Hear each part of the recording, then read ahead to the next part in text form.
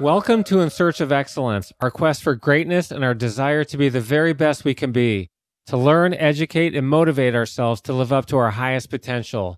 It's about planning for excellence and how we achieve excellence through incredibly hard work, dedication, and perseverance. It's about believing in ourselves and the ability to overcome the many obstacles we all face in our lives. Achieving excellence is our goal, and it's never easy to do. We all have different backgrounds, personalities, and surroundings, and we all have different routes on how we hope and want to get there. Today, my guest is my great friend Strauss Zelnick.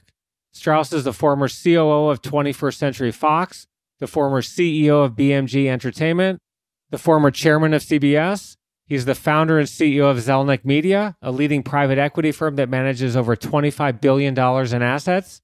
And he's also the chairman and chief executive officer of Take-Two Interactive, a publicly traded video game company that's best known for its Grand Theft Auto franchise.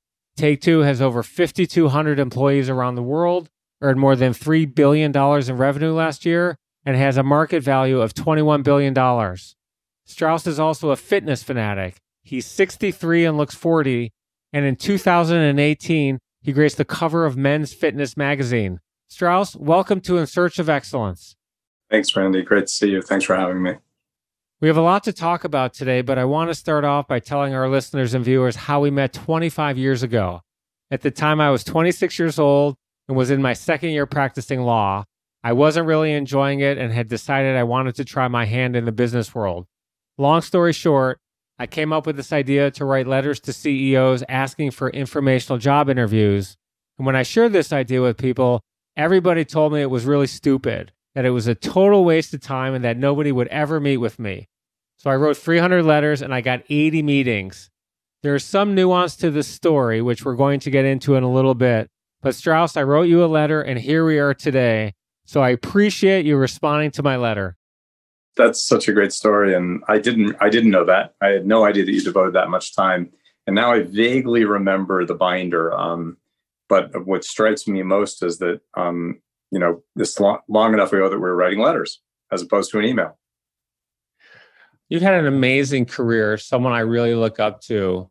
I want to start by talking about your childhood. We all grow up in a certain environment. It makes us who we are today. What were your parents like, and what kind of upbringing did you have? What kind of values did they instill with you then that led the way to where you are today? Well, I grew up in Massachusetts and New Jersey. My dad was a successful lawyer. My mom was occasionally a bookkeeper for his firm. When he started his own firm, she was the bookkeeper, but usually stayed at home, and had 5 siblings. And it was a pretty big, rambunctious crowd, and you had to take care of yourself and look after your siblings. And, these were the days where parents were not helicopter parents. And you basically, especially with 6 kids, you had to take care of your own after school activities. You had to find ways to get around. I had to, if I wanted spending money, I had to earn it.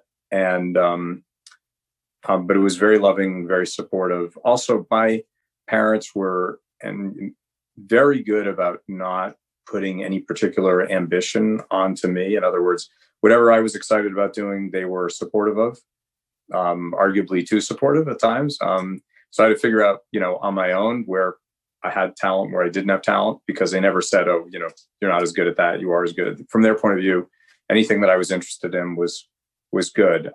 So I had to be, there was definitely an expectation that, you would do well in school, and be a responsible, decent person. But apart from that, there really weren't any expectations. So I both was expected to and did chart my own course. Certainly no one in my family thought, wow, you should go into the entertainment business, for example.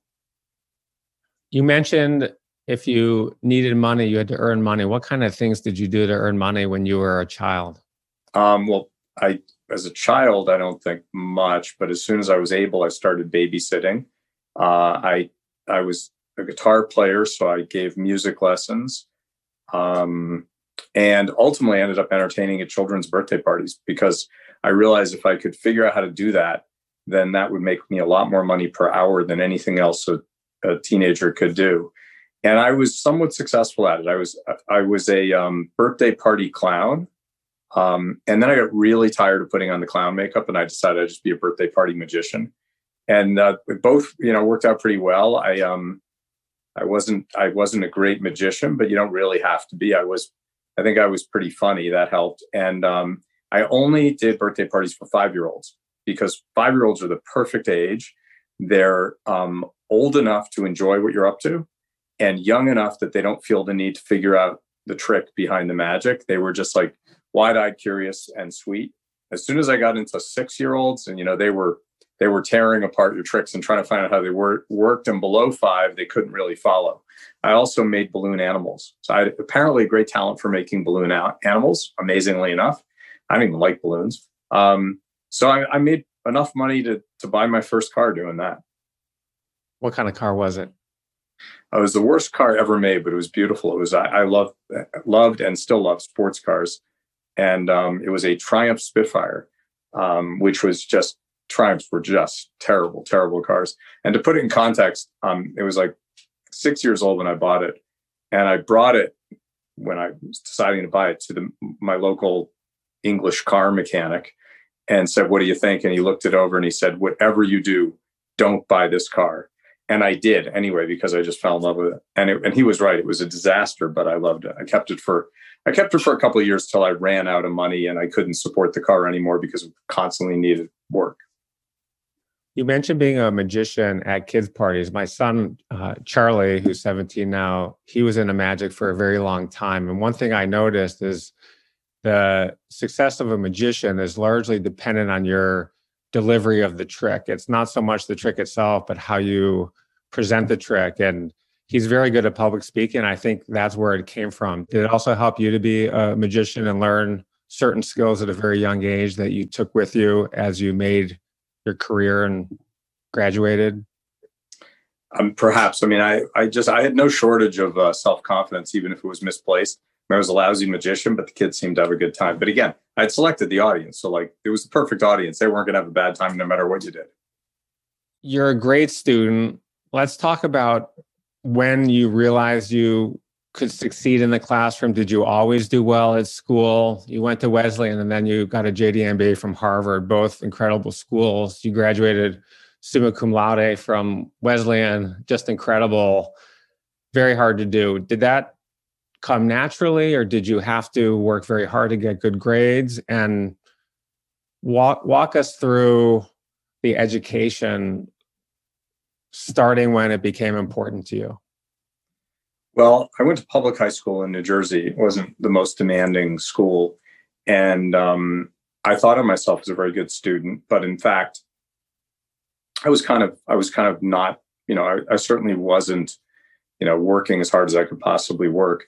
And I thought my family had been going to Harvard College for generations. So I kind of thought that that's where I was going to go to college. And when I was touring schools, I visited Harvard and I was like, wow, this is perfect for me. It's exactly where I belong and where I should go.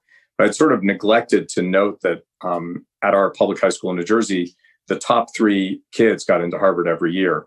And I was not in the top 3. I wasn't close to the top 3. I was sort of top 5%, which isn't horrible, but it's not the same thing. It was a big school. And so I applied to Harvard. I didn't really pay much attention to anywhere else I applied because I just made the assumption I was going. And but I did apply to Wesleyan, which I'd never heard of. My mom just said, "Why don't you apply there?" And I applied to a couple other schools. So P.S. I didn't get into Harvard. I didn't get into any other schools I applied to, but I did get into Wesleyan. So the choice was made for me. And I was really that was a huge wake-up call because I just didn't understand. I couldn't process this. So I showed up at Wesleyan with a chip on my shoulder because I thought, why am I here, not at Harvard on the one hand? And on the other hand, I realized that half the class went to prep school and they were vastly better prepared than I for college. So I just worked my brains out for the first time in my life because I really hadn't done that in high school. And lo and behold, I did really well at Wesleyan. And in my first semester, I think I was first in my class. And I stayed there because I was like, I can do this. I want to do this. And I graduated second in my class. And it was the first time in my life that I'd actually excelled at anything, as opposed to sort of thinking I was great at something or being told by my parents, wow, you're great at this. it was the first time I'd actually excelled, like objectively excelled. So I wasn't a natural student, but I was a good student, and I liked being a student. And to this day, I'm a good student. I get lessons when I want to learn things. When I learned to ski as an adult, and I got lots of lessons. I'm into fitness. I've got trainers. I learned to speak German. I had a great teacher. I have enormous respect for teachers, and I'm when I set my mind to something, I usually can learn it pretty well. So in that way, yes, I think I'm a good student, and I ultimately had a great experience at Wesleyan, and I had a great experience at Harvard. I went to Harvard, I think, primarily because I wanted to show Harvard that not only could I get into one school at Harvard, I'd get into two. I didn't really need to go to either to be in the entertainment business, but I did have a really good experience there. You always knew you wanted to be in the entertainment business? I did, ever since I was a little kid. I thought I wanted to be an entertainer. Again, my parents were like, "Oh yeah, you're really talented." So I played guitar and I wrote a bunch of music. I was on a really good day, I was mediocre, but I did not know that. And I only really learned that in college because I was playing like the local coffee houses. And I realized that my friends would come to support me. But when I was 19, I finally had this blinding flash of the obvious, which was no one really liked what I was doing. And I really wasn't very good. So I actually abandoned that. And then I started writing, and I thought maybe I'd be a writer. And I took that really seriously and did better at that. I have more talent at that. But ultimately I didn't love writing enough to make that a profession. And it was at that point that I realized, okay, I'm really excited about all things creative. I love, entertainment. I love creative properties. I love books and music and movies and television shows. This was before the days of video games. And, but I really don't have a real creative bone in my body. I seem to have some affinity for business. I had a sense I was pretty commercial. And I decided, then maybe the best way to approach this is be in the entertainment business.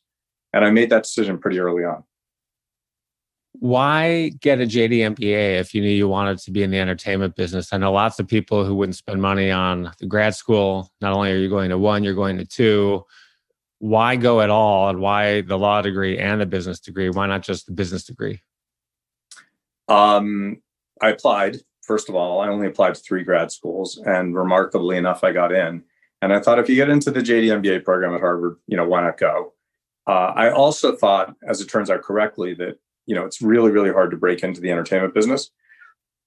And I thought that set of degrees would differentiate me and would help me start in the business at a level higher than your standard entry level. Because the way to get into the business in those days, and still now, honestly, was to go work, as an assistant or in an agency training program. And neither of those jobs paid enough to live on. I had no ability to ask my family to help support me. But they also give you, a very long route to upward mobility in the business. Although it does work. And it's where most people start.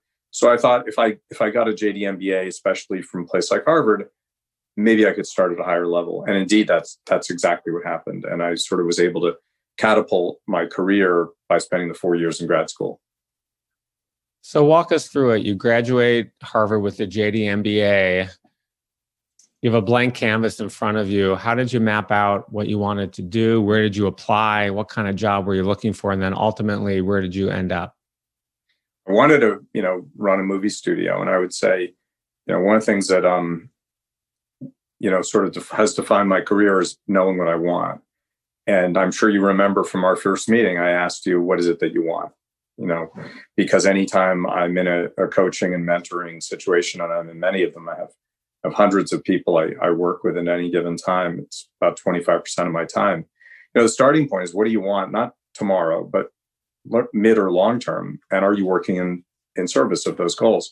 And I knew I wanted to run a movie studio, for better or for worse. In fact, I wrote the essay in the Harvard Law School yearbook my first year in grad school. And the essay was about how, despite the fact that I was in law school, I wanted to run a movie studio. And I would think that it would be kind of bizarre to commit that to paper in front of your peers. But I did it intentionally because I really, I wanted to own that ambition. And by telling other people, first of all, I thought it was interesting, perhaps in retrospect, highly egotistical. Didn't feel that way at the time because after all, I wasn't head of a movie studio. So maybe it looked silly. But by owning the ambition publicly, it sort of cemented it. So I started applying to jobs, but no one recruits in the entertainment business, particularly not at those grad schools. They still don't really recruit. I applied for whatever training programs there were. There were a few. NBC had one then. In fact, NBCU still has one now. I didn't get it. And but luckily, I had my first summer job in grad school was at Viacom. And I met a bunch of people and I had stayed in touch with them. And one of them had left Viacom to go to Columbia Pictures Television. And he needed someone to come work for him to help run the division. And I just met with him regularly until finally I wore him down and he offered me the job. So even though he knew and I knew that I wasn't remotely capable to have the job, I'd actually never worked in my life, right? I'd gone directly from college to grad school. I had just had summer jobs. And but he took a chance on me and I became director of international television sales at Columbia Pictures. And that was my first job. When you were thinking about your first job, a lot of people will look at a variety of factors. They'll look at money, experience, location, responsibility, people they work with. The industry seemed like it was the most important thing to you. Where do the other factors rank? Did you even inquire about the money? Did it matter to you at all? Well, it mattered, but I didn't have a choice. It was the only offer I got in the entertainment business. Then I had, the standard offers one gets when you're in those programs, which is consulting and investment banking. And I spent a summer doing consulting at McKinsey and I really loved it. I didn't want to be an investment banker because they work too hard. And I, had this desire not to work that hard. But also, again, I wanted to run a movie studio. So I had offers from 3 or 4 investment banks and offers from 3 or 4 consulting firms. And they were very prestigious and they paid a lot of money. And then I managed to eke out this offer from Columbia Pictures that paid about half of what the other jobs offered. And I had student loans to pay. But I looked at it and said, if my goal is to be head of a movie studio, even though this job at Columbia Pictures is in television distribution, has nothing to do with movies and nothing to do with making movies, aren't I better served to go to Columbia Pictures than to Goldman Sachs or McKinsey? And if that's truly my goal. And I'm always astonished when, talented people who have options, and I was fortunate to have these options, will say, well, it pays more. It's like, you shouldn't be worried about what your first job pays. Like if that's relevant at all to your later career, you have a bigger problem than the one we're discussing. And it's prestigious. Well, who cares about that? It needs to be something that speaks to your greater ambition. And I knew that. And so it was sort of a hard choice because economically it was, a bit challenging, but I was getting paid enough to live on. So I went for it. You mentioned you applied to the NBC training program. How many jobs did you apply for in the entertainment business? Was it only these 2? And then how did you deal with the rejection? Well, like you, I reached out to a lot of people, either through tenuous connections or introductions or cold. And unlike you, I didn't do all the homework you did. And I wasn't as, I didn't do a very good job of it, apparently. So I got a handful of meetings with other people. But the meetings were typically pretty short and pretty cursory and not super helpful and didn't lead to any other offers. So ultimately, I had the banking and the consulting offers and the Columbia Pictures offer. That was it. And one of the reasons that I decided to, have an open door for everyone, yourself included, was because there were no open doors for me. And I decided if I'm ever fortunate enough to get into the entertainment business, I'm always going to have an open door. I'm going to see anyone who reaches out. And to this day, I do. And that's what led to my coaching and mentoring practice, which wasn't intentional, but that's how it occurred. I share that same philosophy. I had so many people along the way that helped me, took meetings when they had no business taking meetings. I worked really hard at them. Nonetheless, they're very busy, but I have the same exact philosophy. There isn't a meeting I turn down for someone who has actually earned the meeting. You can't just call up and say, hey, Randy, I'm Sheila or John, I'd like to come in and see you. I like them to put a little work into it, but I meet with 100% of those people. Funny enough, by the way, you mentioned Columbia. Mark Platt was the first meeting that I got. He was a former lawyer. He was running Columbia TriStar Pictures. I remember I'd never been on a movie studio lot before. I remember I got this reserved parking space in front. Here's this kid from Detroit walking in La La Land. I'm in LA, had goosebumps. Go into his office. There's all these movie posters on the wall, of course, and there's a basketball net behind his desk. And the office was big enough where I think you could shoot a few hoops, but it was really, really cool to me. And I targeted Mark because he had started his career as a lawyer. And here he was running a studio. So you're there for a few years, and then you leave to go to a company called Vestron, which was in a business, something called the home video company business. What was that, and why did you leave? So Vestron was the largest independent home video company in the States, and that was the dawn of new media. And believe it or not, the first two new media for entertainment were pay television and video cassette distribution. And Vestron had built this great little business, and they were recruiting a head of corporate development. And at that point, I was vice president at Columbia Pictures. I was very ambitious. I knew that if I didn't leave Columbia, because I was doing well in television distribution, I'd stay in television distribution my whole career. In those days, particularly the entertainment business wasn't great at sort of saying, what's your ambition? Where do you want to go? I was doing fine. And their attitude was, we'll keep paying you more, keep doing the same thing. And I had a sense that if I went to a large independent, there might be great opportunity. I didn't really want to run corporate development, but I was promised that I'd have some line opportunities by the chairman. And 9 months after being there, I became the president and chief operating officer of the company, which at that time was the largest independent public company in the entertainment business, which was quite a small company, but they were different times. And I was suddenly running a movie studio at the age of 30. So it was kind of not what I expected. I was ambitious, but I didn't think it would happen that quickly. And then I greenlit my first picture, and it turned out to be a massive hit. And there I was, off to the races in the movie business. What was the picture? It was Dirty Dancing. So it became the highest grossing independent film of all time and stayed there for many years until Blair Witch Project eclipsed it years later. It also was the highest grossing movie soundtrack of all time for many, many years. I want to say 15, 20 years. So it sort of, cemented us at Vestron and certainly helped me personally. And I stayed there for about 3 years. And then I was recruited to become president and chief operating officer of what was then called 20th Century Fox. And now you're at Fox, you're managing 1,200 employees. I think Fox at that time was doing $2 billion a year in revenue.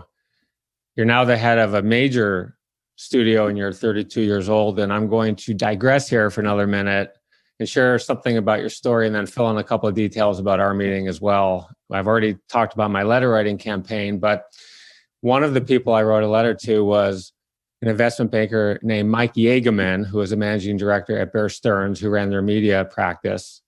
I'd sent him a letter. We had a meeting, and I made a pretty good impression when I met with him. And before it ended, I asked for his help getting intros to CEOs.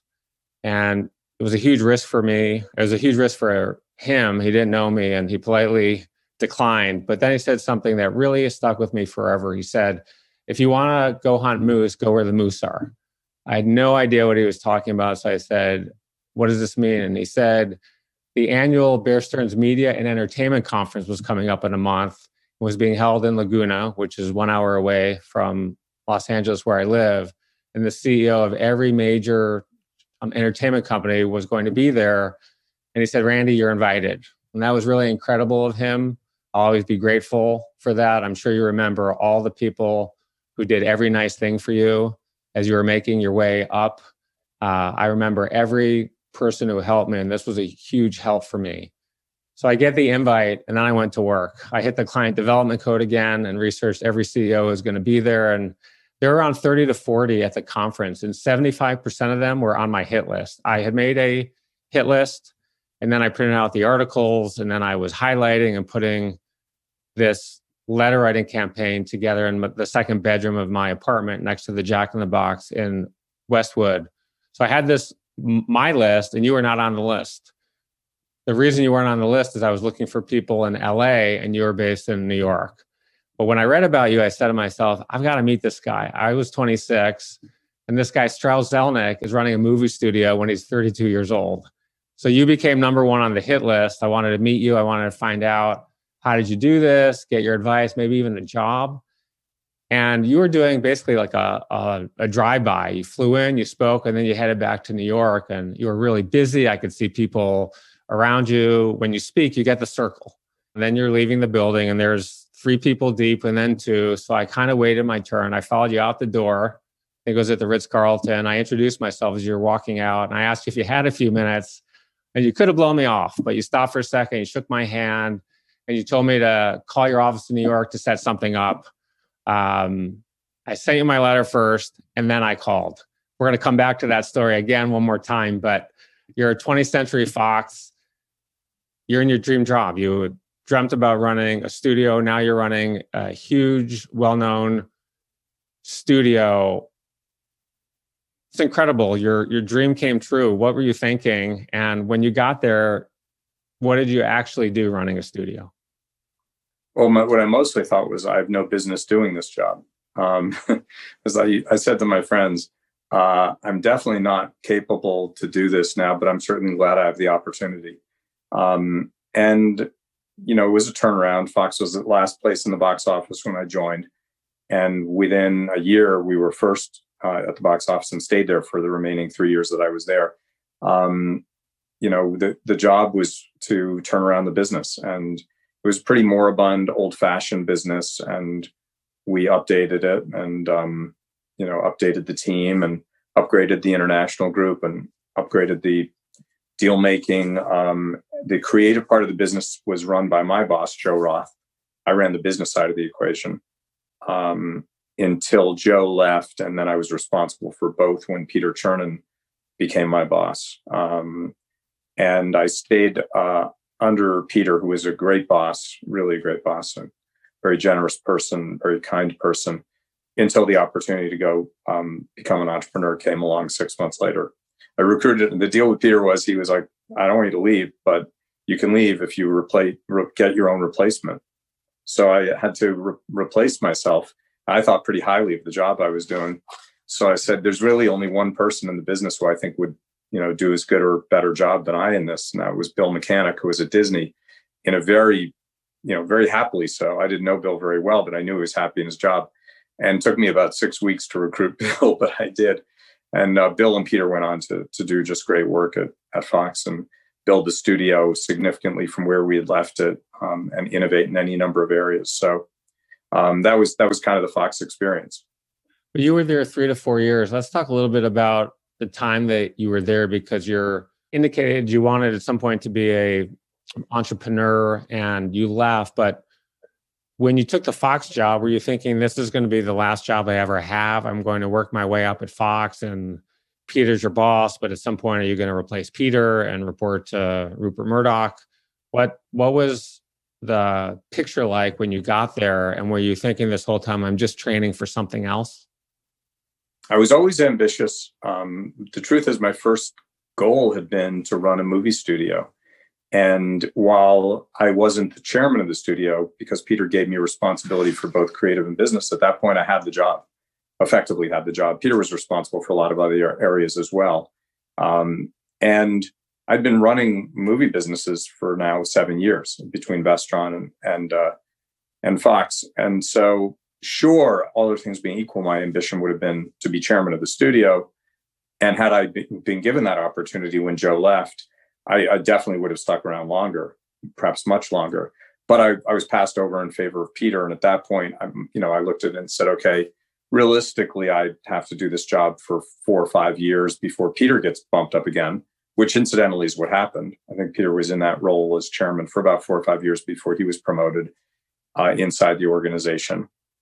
And even if I were really optimistic about my chances, I looked at it and said, that job's not going to be any different than the job I have now, really, because Peter gave me a lot of latitude.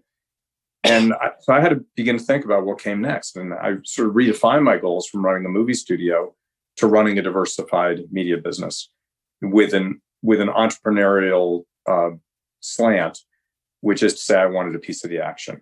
So now I had to start thinking about what does that look like? Like how can I gain the experience that would enable me to run a diversified media company? And how can I do it, while being an entrepreneur? What became clear to me is I had to get experiences in other creative enterprises. And when video games sort of came along, and they were just coming along then, I looked at it and thought, wow, this could be like a huge entertainment business. This sort of feels like the movie business in the early days. And if I get in now, not only will I get that experience, but I could probably do it as an entrepreneur and get a piece of the action.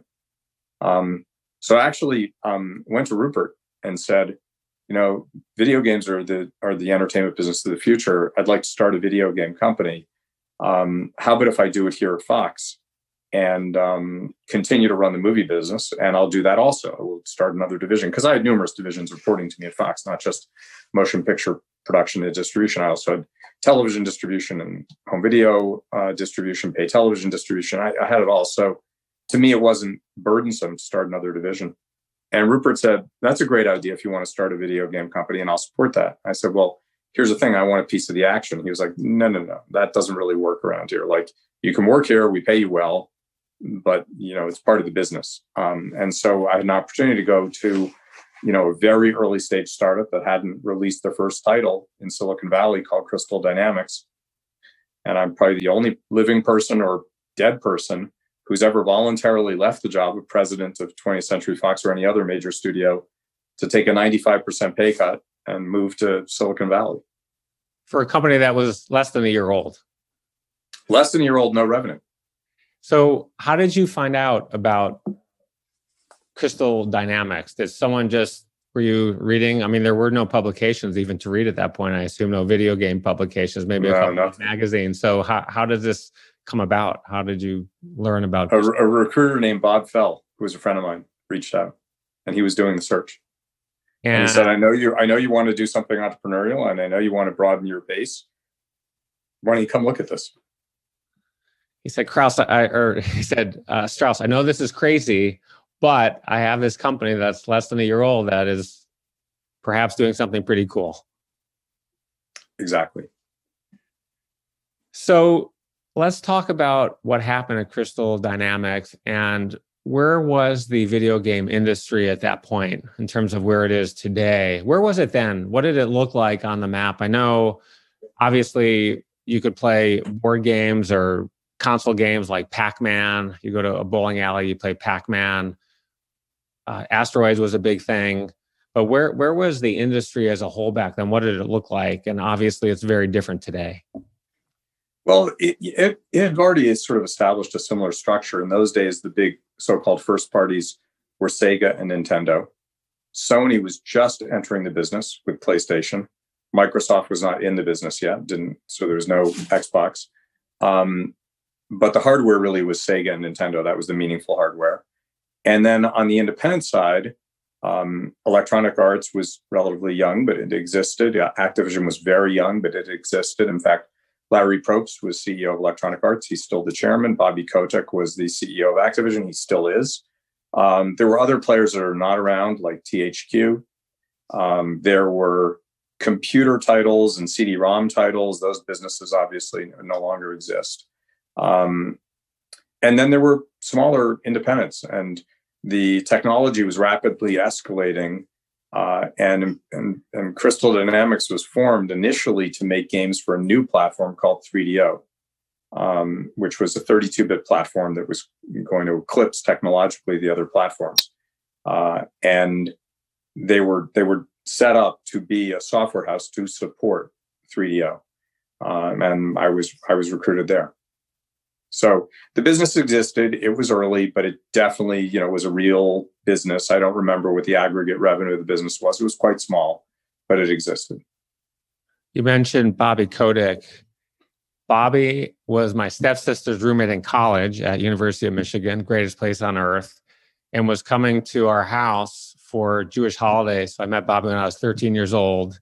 And Bobby actually offered me my first summer job after my freshman year at Michigan. He and Howard Marks had a company. It was a different name. It was really the predecessor to what became Activision. And I needed to make money that summer. And he offered me a new Apple Macintosh computer, which had just come out. It was $1,995. Unfortunately, I couldn't take the job because I needed to make money that summer. I ultimately dug ditches in a piece of land that became the Weight Watchers World headquarters in Southfield, Michigan.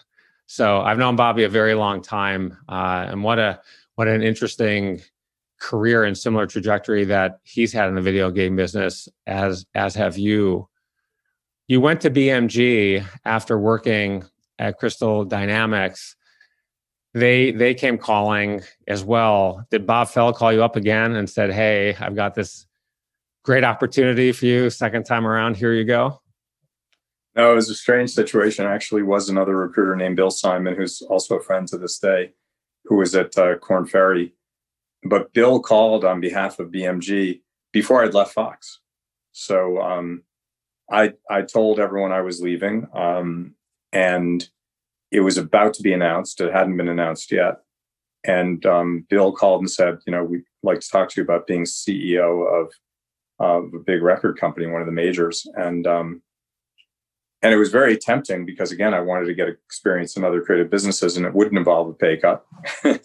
And to the contrary, it was a high-paying job, and I thought it would be super interesting and a great opportunity. And they had an interest in other businesses and were willing to invest in other businesses if that's what I wanted to do. But I had to say to Bill, look, I've just accepted a job, and it's about to be announced, and I've got to pursue that. And I wanted to pursue it as well, but I hadn't put it in the context of, wow, what if there were a competing opportunity at a big, really huge business? I mean, BMG was a $5 billion business in those days. So I declined and went to Crystal, and that got announced. And about a month after I got there, I got a call from the head of HR. Oh, before I had, sorry, it's so long ago. Before I declined, he said, why don't you just have dinner with Michael Dorneman, who headed the entire entertainment company for Bertelsmann, which was television and recorded music. And I said, sure, I will. And I had dinner with him, and I explained that I wasn't available. And I made sure that Bill told him I wouldn't be available. But we had a really nice dinner. And about a month later, the head of HR from BMG called me and said, look, Michael really thinks you'd be perfect for this, and he's willing to wait for you. And I was like, well, I just started a new gig. I'm building this business from scratch. Like, that's really flattering, but he can't wait because it's going to take, this is not like a short-term situation. And the HR person from BMG said, that's okay. We're willing to wait. We believe this is going to be the right thing for you to do. So we stayed in touch. Ultimately, they asked me to do some consulting work for them on the movie business, which I obviously knew, and they were thinking about getting into. So I did some consulting work on the side, which obviously was disclosed to the folks at Crystal. And but that got, introduced us to one another.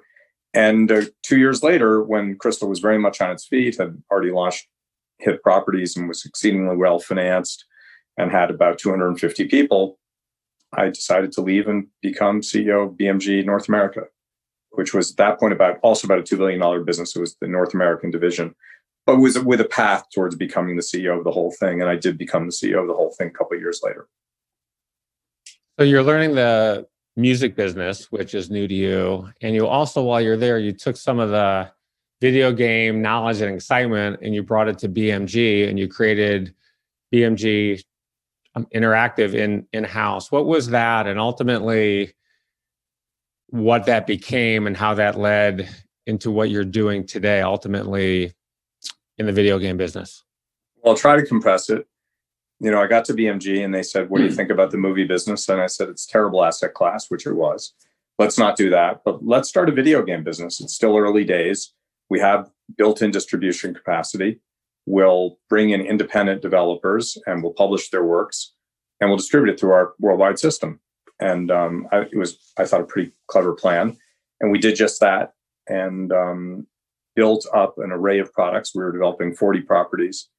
And right before we were going to launch our first game, the new CEO of Bertelsmann, which was the parent of all of BMG and other businesses, came to me and said, I don't understand this business. I don't know why you're in it. I don't know why you've wasted all this money, and I want you to divest the business. So I said, listen, we've already invested in 40 titles. They're all ready to go. We've already built the overhead up. It's already here and in place.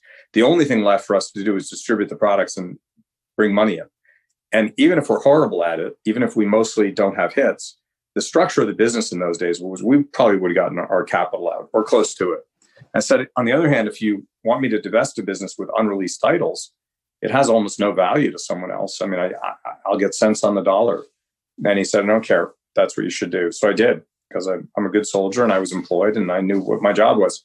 So I sold BMG Interactive to Take-Two Interactive, which was a tiny little public company, for $9 or $10 million of stock. There's actually quite a bit of stock in Take-Two, because Take-Two was so tiny. And then I went to my boss and said, let's hold the stock minimally. That way, if they do well with it, we'll benefit. Otherwise, I'm going to sell it and get like $9 or $10 million bucks. And he said, no. And remember, we were a $5 billion business. So this was a rounding error. He said, no, get the cash. So sold the stock, took the cash. A month later, Take-Two Interactive released the first title that came to market that we had developed, which was called Grand Theft Auto.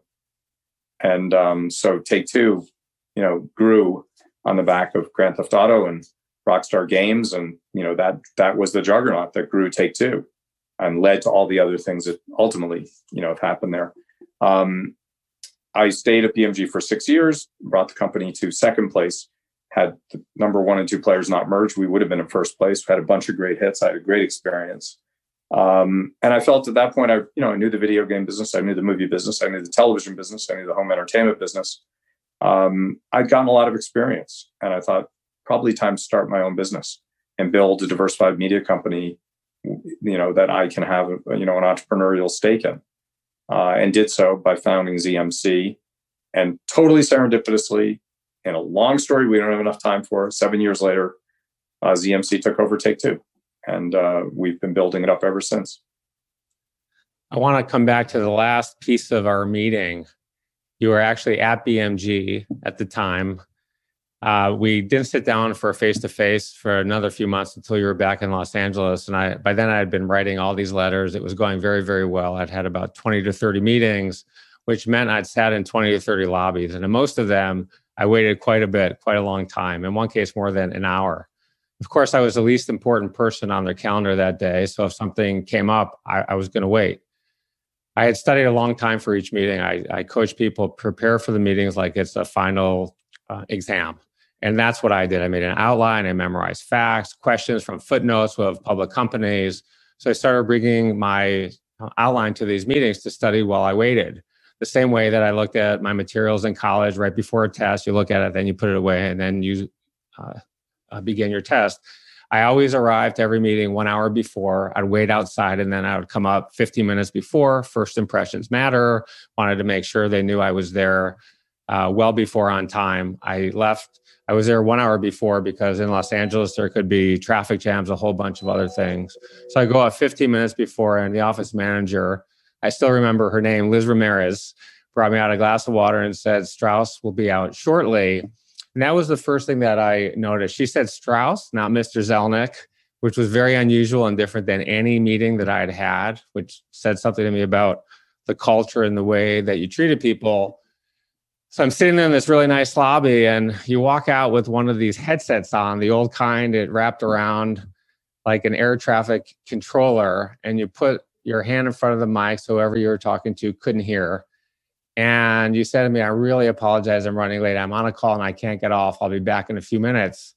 And you walk away, and I'm thinking to myself, wow, you're running 3 minutes late, and you walk out yourself, not Liz, and apologize to me.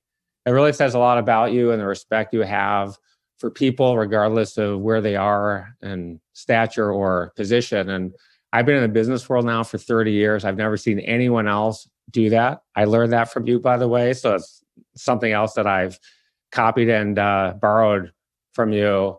As an aside, when I went in there, you were talking to Clive Davis. In the interest of time, we don't need to go into that, but would you say that he's one of the most influential people in the history of the music business? Absolutely. And one of the most creative and a great guy. I had a great relationship working with him and was very fortunate to work with so many talented people. And to this day, I work with so many talented people. But at the risk of turning it around, I love first of all, your memory is extraordinary, Randy, but secondly, really extraordinary. But I knew that already. You do whatever it takes to get to the right answer and to get ahead. And whether that involved digging ditches or arriving an hour early or doing 5 hours of research for one letter, whatever it took for you to get to the next step, that was work that you put in. And the reason you've had the success you've had is ultimately because you have wonderful attributes, that you're smart and charming and nice, but you also put in the work, and there's no substitute for hard work. So it's you said as an aside, but it's really compelling and a great reminder that we all start from nowhere. Everyone starts from nowhere. No one gets anything handed to them, even if they have connections. And I started from nowhere as well. You started from nowhere, but being resilient and friendly and kind and incredibly hardworking will open doors, always opens doors. And then, of course, you have to go through the door and do the work and do it well. I'm a grinder, and I think that and my work ethic are probably the two most important ingredients of my success throughout my career, and I appreciate the compliment. Back to Take Two, it sold, I think, more than 130 million copies since inception. How much has Grand Theft Auto? Yeah, or sorry, Grand Theft Auto.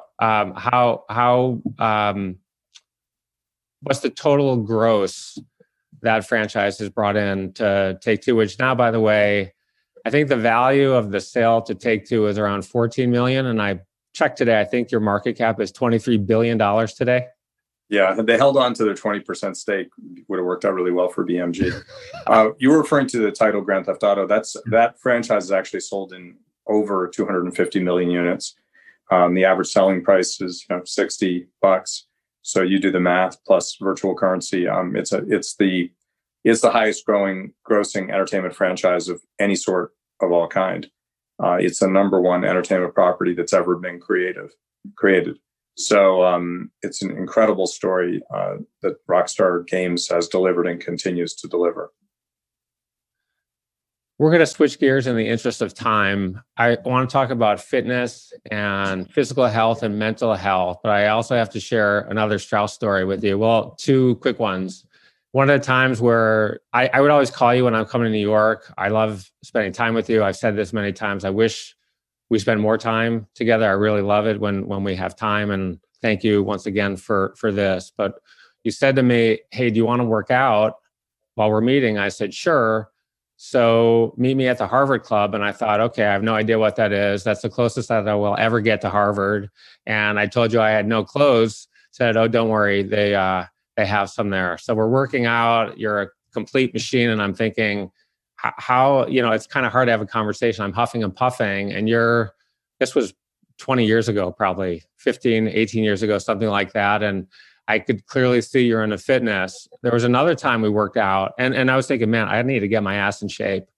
And then there was another time where you want to work out in Sports Club Los Angeles, which is a health club there. We get there, we meet in the lobby. I'm looking at you, you're looking at me. You remember? No. You remember? No. We're sort of laughing about it. Of course, you made one simple phone call. We were in 30 seconds. And then we're in there, we're working out, same thing. And when we're done, we're hanging out in the locker room. We have our towels on. We're going to go take a jacuzzi. It was, 8 to 10 feet, this big pool. And you're talking to some guy in the locker room who's clearly looks a little bit unique. And we're hanging out, you're talking. I really, hey, how are you? This is me, Sean, meet my friend Randy. Randy, Sean, nice to meet you. We all go into the whirlpool together. We're in there for 15 minutes. More conversation. Clearly the guy's in the music business, but I have no idea who he is. And we all went, we got dressed, we showered, we left. We left before him and he said, you know who that is, right? I said, I have no idea. And it was Sean Combs. So no, just says something about how uncool I am and how I'm not with it in the music business. But you love fitness. You are in better shape than anybody that I know, period, regardless of your age. When did this all start and how important is it to you? One thing as well that I've noticed, I'm sure a lot of your friends do too, you work really hard, you're successful, you work very long hours, you have family, commitments, philanthropy. People will always say, I don't have time to work out. I find myself saying that as well. I'm tired at the end of the day. Can you talk about the whole fitness thing, when it became important to you and give us the whole story, Mr. Men's Fitness? Well, and I always got exercise and I always believed in it, but it sort of picked up as time went on, and I got more and more into fitness and health. And so when you and I first met, I probably worked out 2 or 3 days a week. And then as time went on, I just decided to do more of it. And as I mentioned, I spent a lot of time mentoring and coaching people, and I realized that if I was in the gym an hour a day or close to it, that'd be a great time to talk to someone, because you can relax and talk, and I wouldn't be subject to phone calls or interruptions in the office. So I would say to people, listen, if you want to get together for a meeting, we can do that in the office. You want to get a cup of coffee, we can do that. And you'll probably get 20 or 25 minutes. Or if you're interested in working out, you can spend an hour, your call. And so more and more people, including people who worked at my companies, would say, okay, well, let's get in a workout. And I found that it was a great way to catch up and also sort of remove barriers, because when you're sweating and working hard, pretty hard to maintain your composure or any kind of pretense. And so I was able to have, pretty busy work schedule and also work out. And to this day, I almost never work out alone. I always work out with friends or groups. And that makes it much more fun. And I sort of feel like by training hard and training often with people who are a lot younger than it keeps me feeling young, even though I'm not young. And that allows me to look at the world through curious, wide, young eyes. And I think that positively influences my investing, but also helps me run entertainment businesses that cater to younger people. So it's been a great blessing, both in terms of the fact that I don't feel remotely old. I don't have any aches or pains, and I stand up straight, and I can do all kinds of sports, and I don't feel compromised at all by age. And I do have friends who do feel that way. They feel compromised by age already, even though I'm not that old. I'm 63. But for a lot of people, they're beginning to feel, like they're slowing down. I don't feel that way. And that influences every part of my life.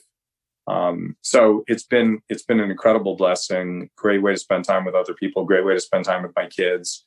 And I enjoy the results. I get to eat more too, because I'm training all the time. Well, I remember us having lunch one day at Nate Now's in Beverly Hills, and the waitress asked you first, what would you like? And you had some eggs that were super healthy. And I'm looking at the corned beef sandwich, and I said, Strauss, you're making me feel guilty. And I said, I really want that corned beef. He said, go for the corned beef. So I had a fatty corned beef sandwich, and you had this incredible, healthy meal, which didn't seem that tasteful to me. But I remember at the time, though, you took it seriously. The fitness was a huge part of your life, and you're talking about longevity. And you could really influence the probability of a longer life if you eat well, take care of yourself. That's part of the motivation as well. I mean, obviously you feel great mentally, you feel great, but you're also looking at life expectancy as well in there, and being productive while you're alive.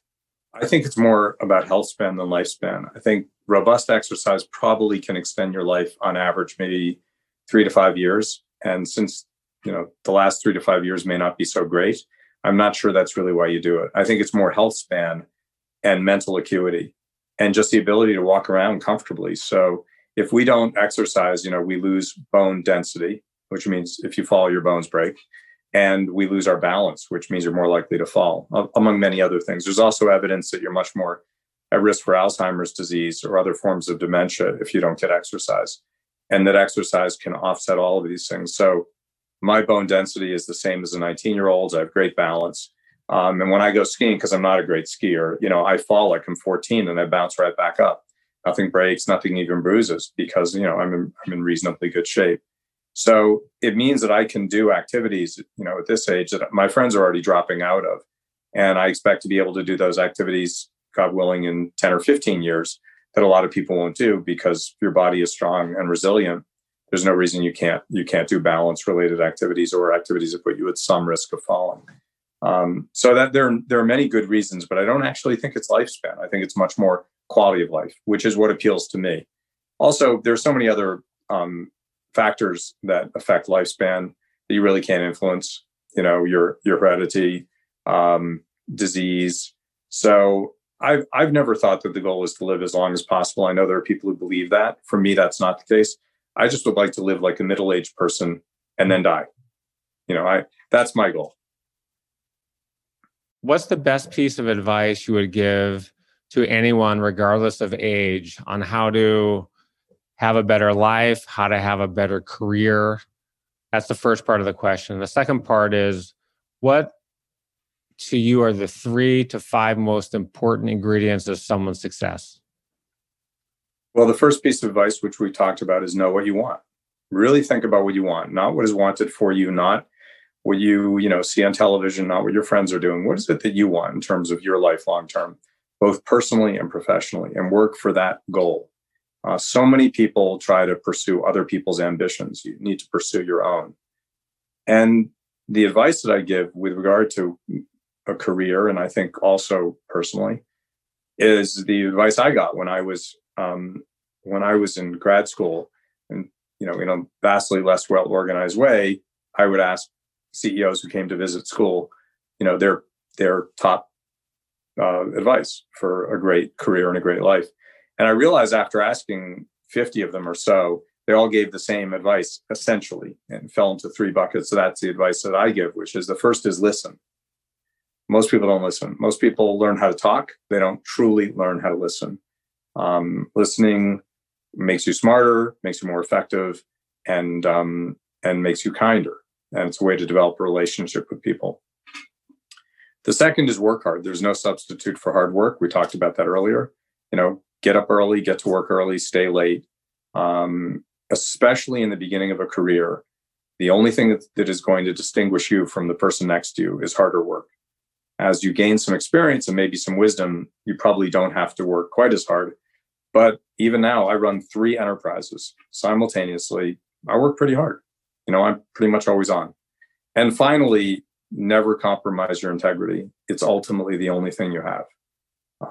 And I've tried really hard to pursue that advice, all 3 of those recommendations, imperfectly. And I've made mistakes with regard to all 3. But I have always known what I wanted. And if I didn't, I stopped and took time out to think about it and reestablish long-term goals. I've done that again recently. And it served me well. Honestly, I wouldn't say that I've ever reached a point of achieving all of my goals, and I doubt that I will.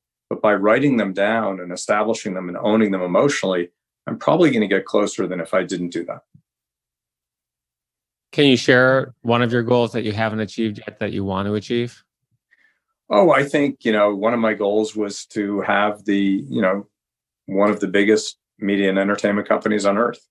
And we have a very significant enterprise, and I'm really proud of it, but it's not one of the biggest on earth. It's getting there. It's growing, for sure.